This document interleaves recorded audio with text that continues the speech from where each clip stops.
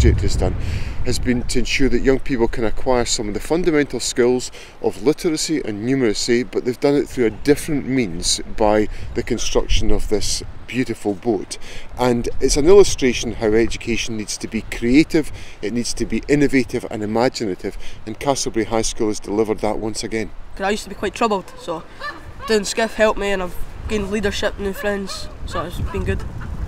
I've met new people and I've made new friends, and at first I didn't really talk that much in school, but now I'm talking to a lot of new people.